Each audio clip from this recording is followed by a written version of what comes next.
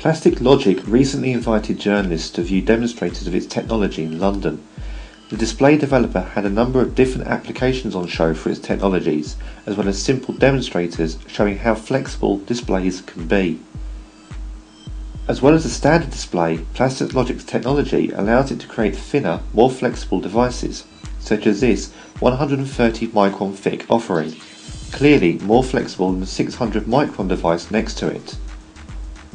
Plastic Logic uses a PET film amongst others and develops organic thin film transistors, TFTs, which allow display backplanes to be as thin as possible while still processing decent amounts of data.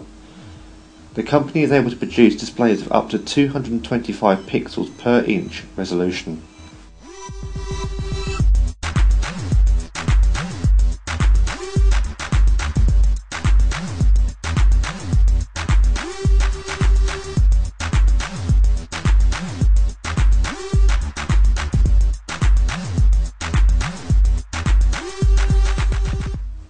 The displays developed by Plastic Logic use very little power, only requiring it when refreshing.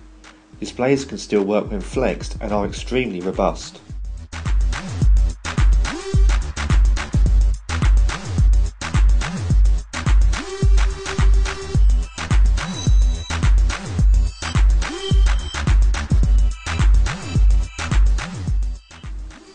This watch is just another example of what can be done with a flexible display.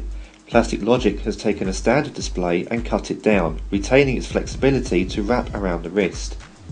Colour layers are added over the top. The segments are defined in software and the colours are solid, rather than allowing any colour to be displayed, giving a bright, active feel.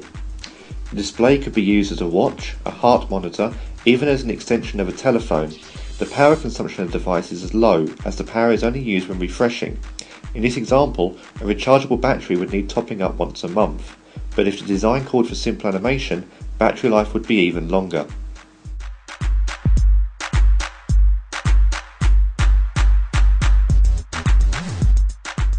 This animated display refreshes at 12 frames per second. While not suitable for video or movie playback, it is useful for e-newspapers, small adverts or flash videos used in publications or on transport advertising.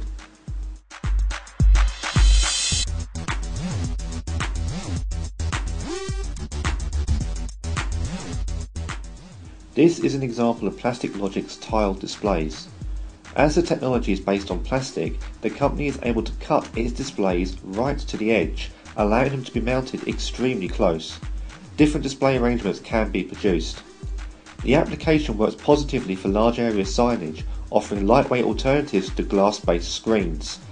This would allow for displays on trains or curved onto walls where weight can be an issue.